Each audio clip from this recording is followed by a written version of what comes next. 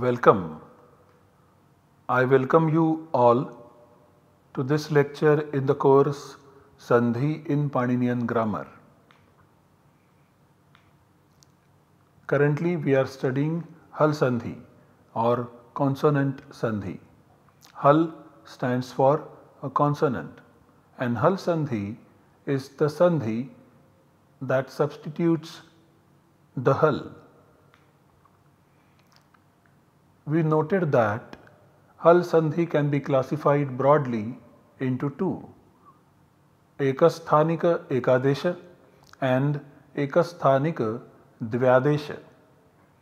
शekasthānika-ekādeśa means one substituent which is replaced by one substitute, and शekasthānika-ekādeśa means one substituent replaced by two substitutes. शekasthānika-ekādeśa is the type that we are studying right now, where we study how one substituent is replaced by one substitute in the given environments. This शekasthānika-ekādeśa can be further classified into two, purva-nimittaka शekasthānika-ekādeśa and para-nimittaka शekasthānika-ekādeśa. Purva-nimittaka states that the nimitta is purva and para-nimittaka states that the para is nimitta is para. So this para-nimittaka शekasthānika-ekādeśa can be diagrammatically represented in the following manner, where you have A plus B in close proximity in the samhita mode, and then in the environment of B, in the nimitta of B, which is para in this case, A is purva, and so this A gets substituted by C.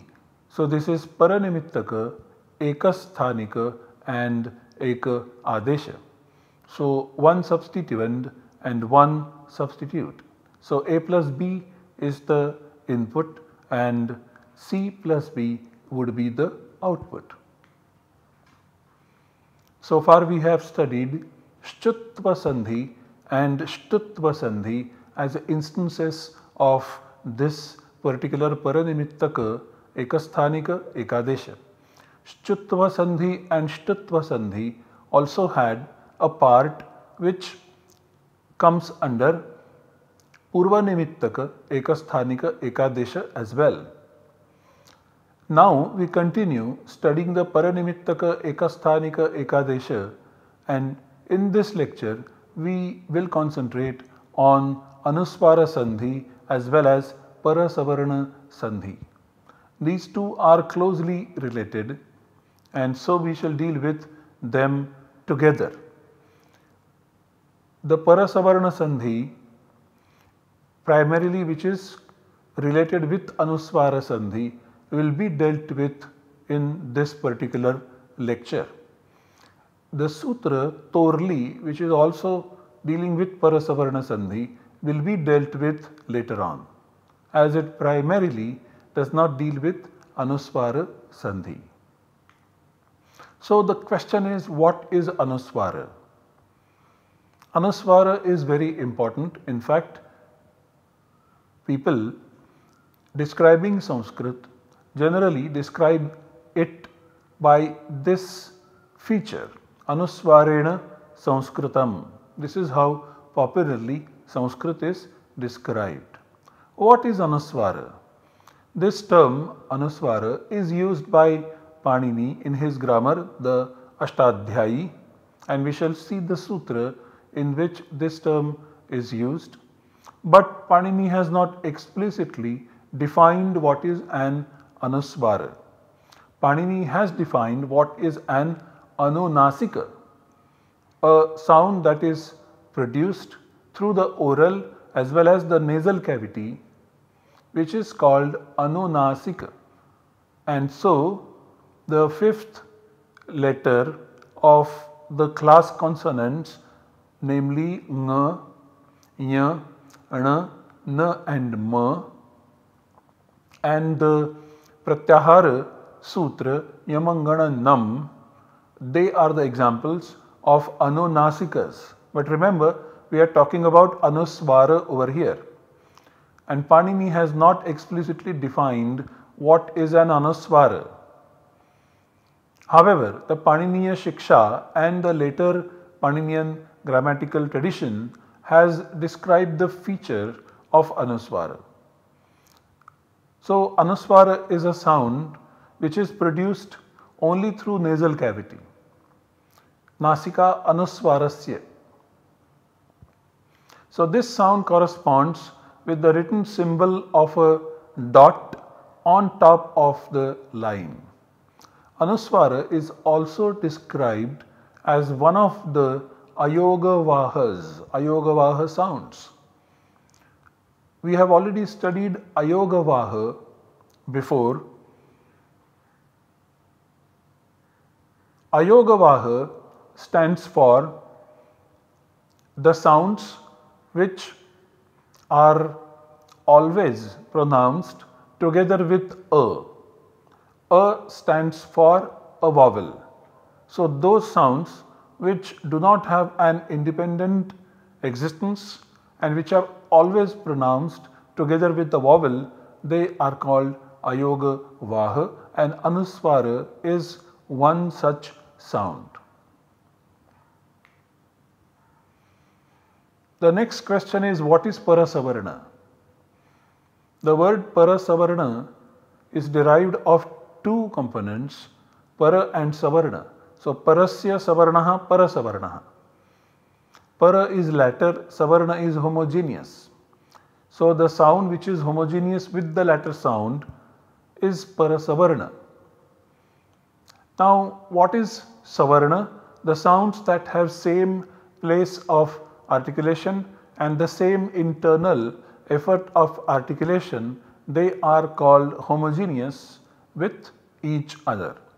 Tulyasya prayatnam savarnam. This is how savarna is defined. There are two sutras stating the anusvāra-sandhi. They are both stated in the asiddha section of the Ashtadhyayi. They are Monusvaraha 8.3.23 and Naschapadantasya Jhali 8.3.24. The Parasavarṇa-sandhi sutras are also two and are also stated in the asiddha section of Panini's grammar. They are anusvārasya yai parasavarnaha 8.4.58 and vapadantasya 8.4.59. If we look at the number of these sutras, the order in which they get applied also becomes clear. The sutras stating the anusvāra-sandhi, namely Monusvaraha 8.3.23 and Naschapadantasya Jhali 8.3.24, they apply first, as is the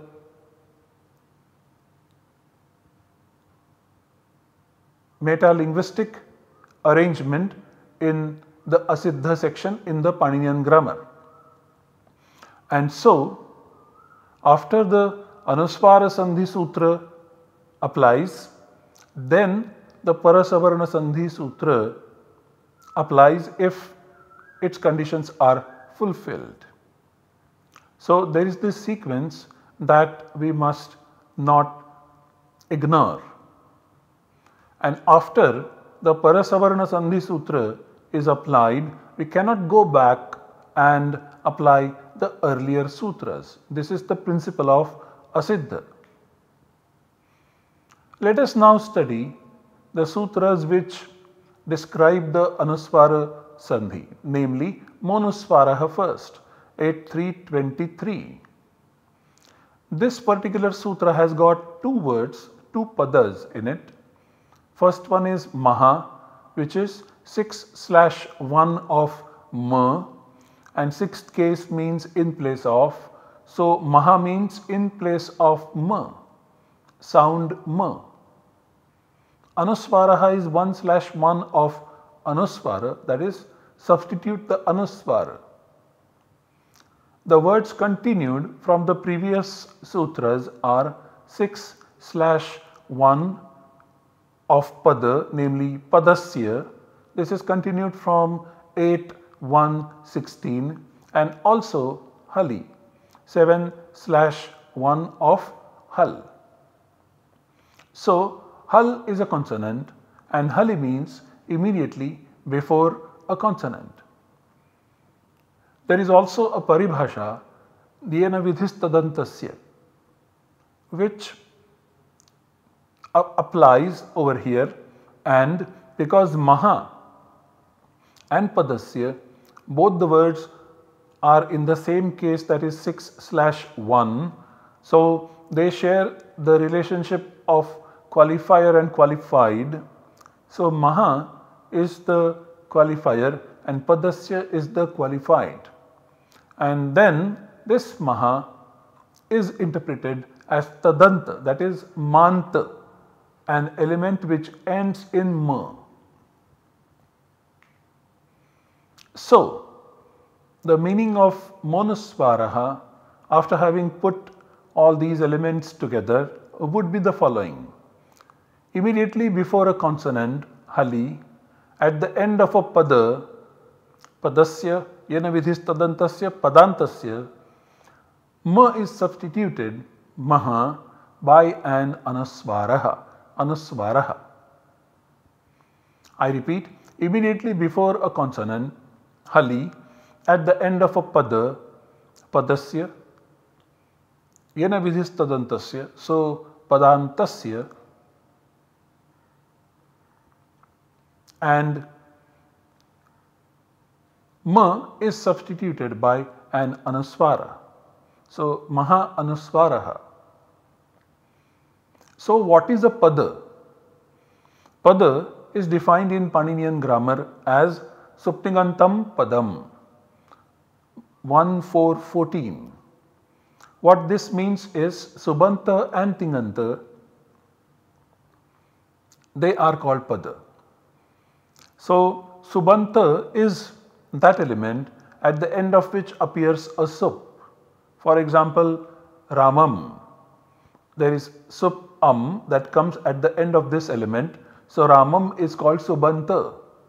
Similarly, tingantam, so at the end of which appears a thing is called tinganta. For example, apatam. Apatam is the imperfect past tense of the verbal root pata. This is first person and singular, apatam. So apatam is a tinganta, ramam is a subanta, and ma appears at the end of these subantas and tingantas. And so now, if there is a hal that comes immediately after this ma, so if you have ma plus hal over here, if this is the situation, then 8.3.23 applies and converts the ma into an anusvara. The dot on top of the line, and hal remains as it is. Now if you look at suptingantam padam, the sutra itself, you will notice that there is this tingantam, there is this ma, which is followed by pa, and therefore this ma becomes an anusvara by the application of this sutra 8.3.23.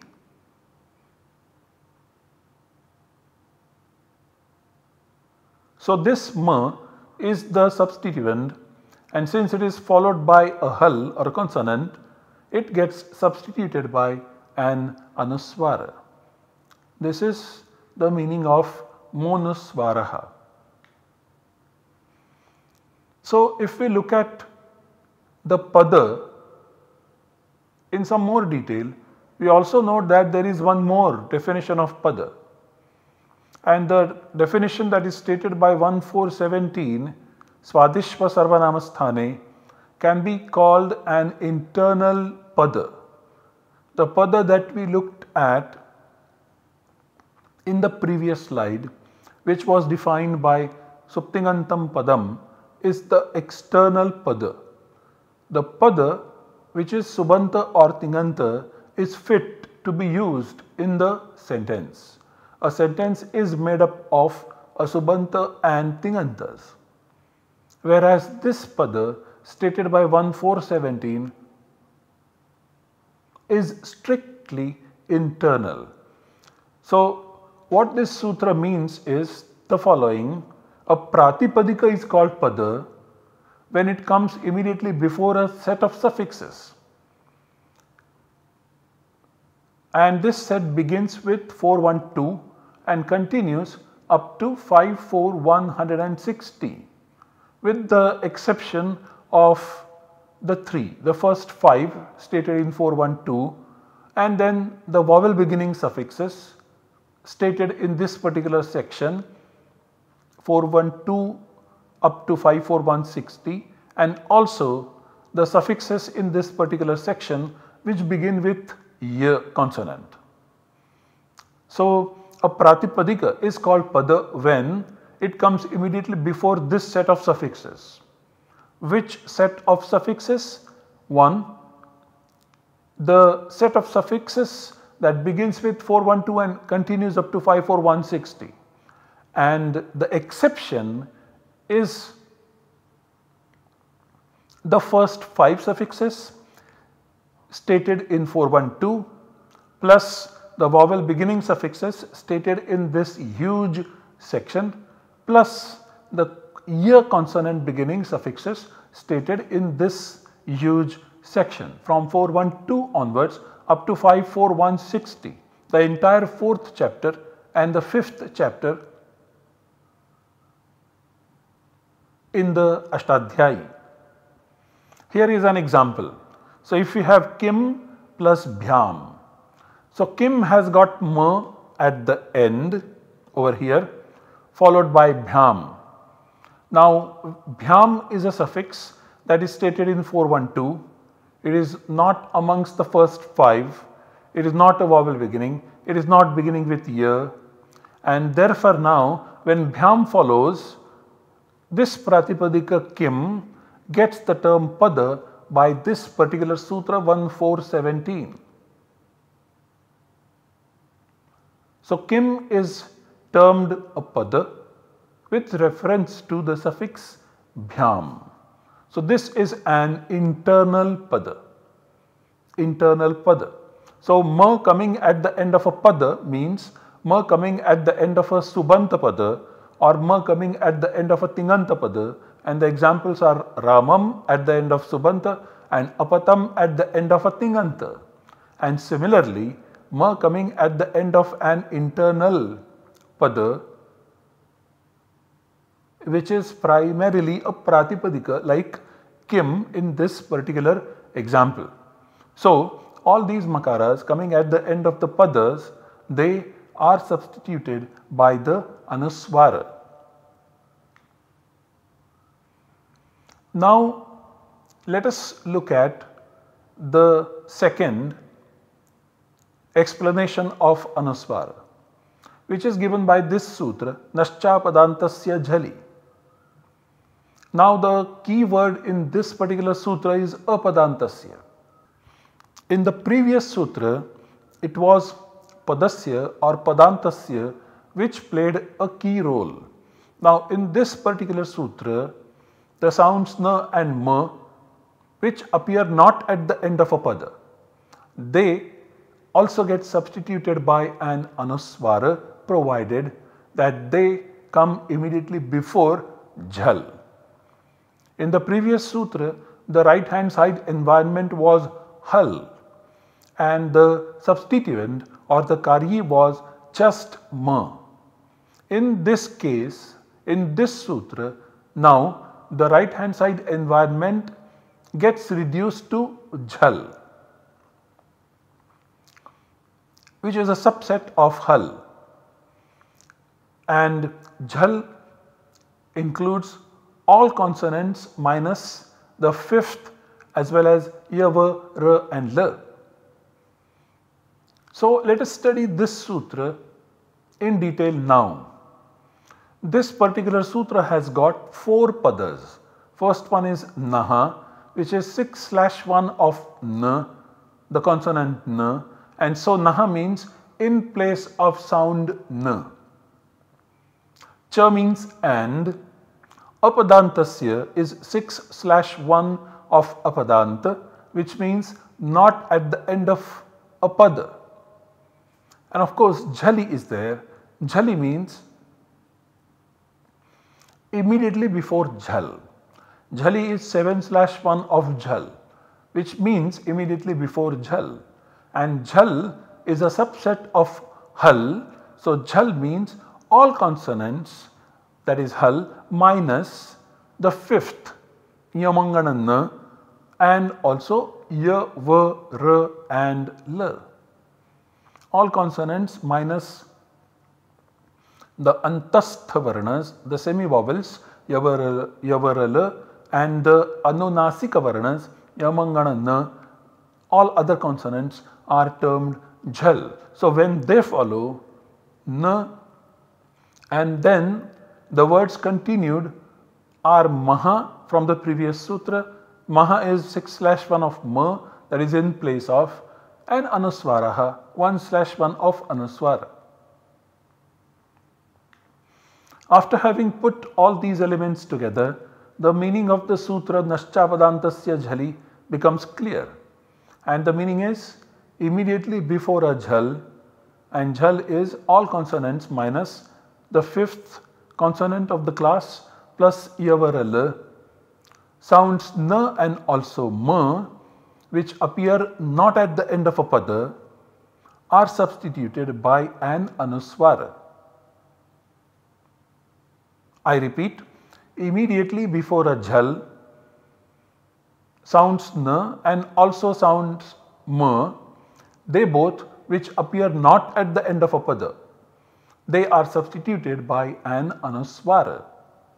So immediately before a jhal, that is jhali, sounds na and ma, naha and maha and cha, which appear not at the end of a pada, apadantasya, are substituted by an anusvara, anusvaraha. This is the meaning of 8.3.24.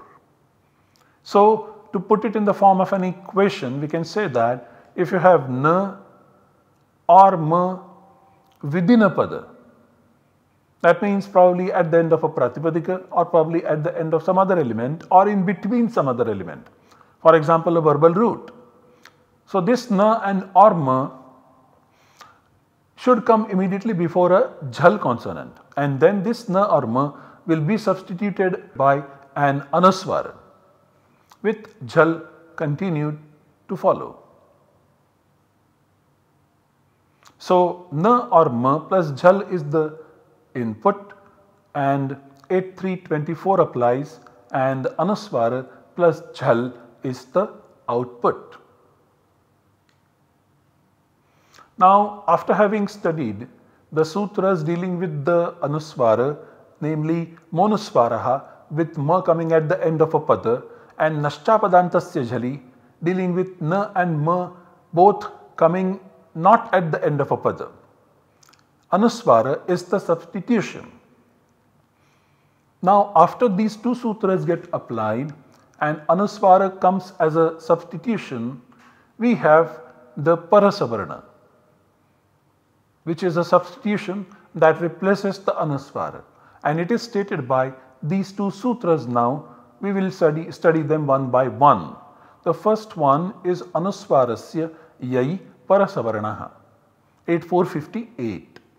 This sutra has got three padas, anusvārasya, yai and parasavarṇaha. Anusvārasya is 6/1 of anusvara, which means in place of anusvara. Yai is 7/1 of yai, and yai consists of all consonants minus h, sh, sh and sa. That is what is yai. And of course parasavarṇaha. So this is 1/1 of parasavarna, which is a substitute. So the sutra means immediately before yai that is all consonants minus h and sh and s, substitute an anusvara by a sound that is homogeneous of the latter, which means yai. So, if you have, for example, if you have m coming at the end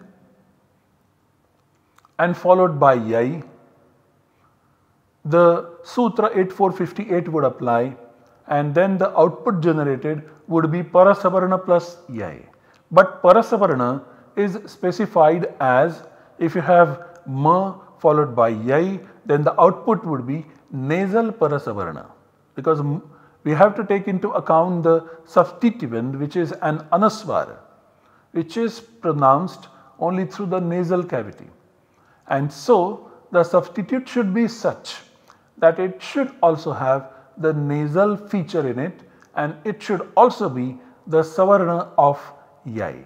So that is why the output would be nasal plus parasavarna plus yai. So this would be the parasavarna of the anusvara. Now this rule takes the anusvara as input and generates nasal plus parasavarna as the output. Arrangement of rules is in accordance with the input and output scheme stated in this particular slide. And so there are some peculiar forms like kurvanti which remain, which are generated by Paninian grammar, where there is first of all the anusvara substitution taking place, then in the sequence the Sutra 841 tries to apply, but there is no condition remaining, and so it does not apply, and then 8458 applies, and after 8458 applies, 841 cannot apply.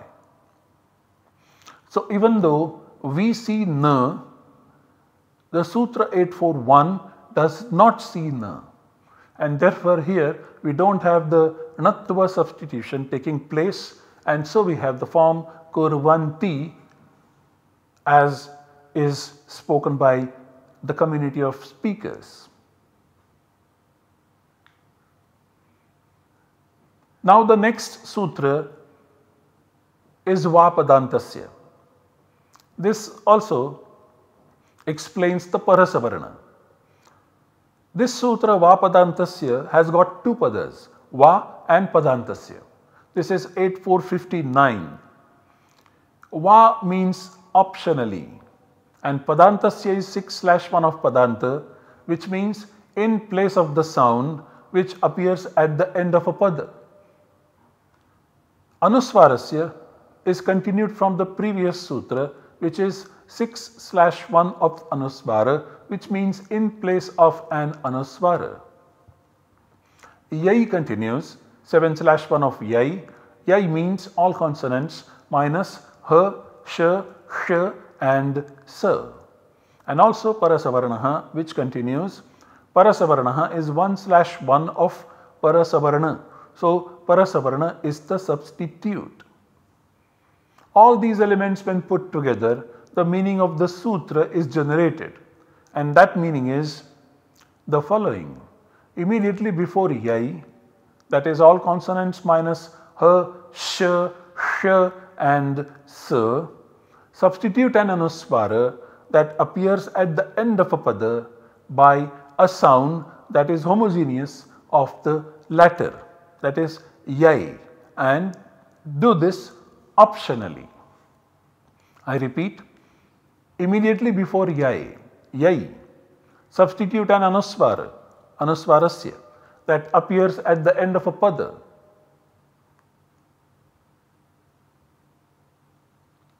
Padantasya, by a sound that is homogeneous of the latter, parasavarna, optionally. Va. So, to put it in the form of an equation, we can say that if this anusvara occurs at the end of this pada and followed by yai, then 8459 applies and generates the output first in the form of nasal plus parasavarna. Actually, this is also generated by 8458, but 8459 says that this will be generated optionally. What it means is that nasal plus parasavarna is one substitution, and so the output generated is nasal plus parasavarna plus yai, and optionally this will remain as it is. So you will have anusvara plus yai optionally. So there are two options that are possible as per this particular rule 8459, namely va padantasya. Let us throw a quick glance at the nasal parasavarnas of yai one by one. So if ya is the substituent, the nasal parasavarna substitution of ya is nasal ya. Va is the substituent and the nasal parasavarna substitution of va is nasal va. Similarly, la is the substituent and the nasal parasavarna substitution of la is la. Ya is the substituent and its nasal parasavarna is ya. Ma is the substituent and the substitute is ma. Similar is the case with nga, which is the substituent and the substitute is nga. Then the substituent is na and the substitution is na. Then the substituent is na and the substitute is na. These five were nasals, which these five were anunasikas, and so their nasal parasavarna is the same. Then we have jha, bha, gha, dha, dha, and the substitution would be its nasal parasavarna, that is ya, of bha, ma, of gha the nasal parasavarna would be nga, of dha it would be na, and of dha it would be na, the nasal of its own class. Similarly, the nasal parasavarna of ja would be ya, ba would be ma, ga would be nga, da would be na, and da would be na. This is jabagada da, the third consonant of the class, and the nasal parasavarna of them would be the fifth nasal consonant of each class. Then we have kha, whose nasal parasavarna is nga. Then we have pha, whose nasal parasavarna is ma. Then cha, whose nasal parasavarna is ya. Tha, it's na, and for tha it's na. This is khafa cha tha tha, the second consonant of the class. And then we have chatatakapa, cha as the first consonant of the class. So the nasal parasavarna of cha is ya, of ta is na, of ta is na, of ka is nga, and of pa it is ma. This is yai, and these are the parasavarnas which are nasal parasavarnas of yai. So these will be the substitutions. So when anusvara is followed by these yais, the anusvara will get substituted by these nasal parasavarnas. To summarize, in this lecture we studied the concepts of anusvara as well as parasavarna. We also studied the sutras related to them, 2 sutras each. The sutras take na and ma as input and generate the anusvara as an output. Then another set of sutras takes this anusvara as an input and generates the parasavarna as an output. These sutras are arranged in sequence in Panini's grammar. Now we need to study the examples, the specific examples which explain these particular sutras, and this we shall do in the next coming lecture. Thank you for your patience.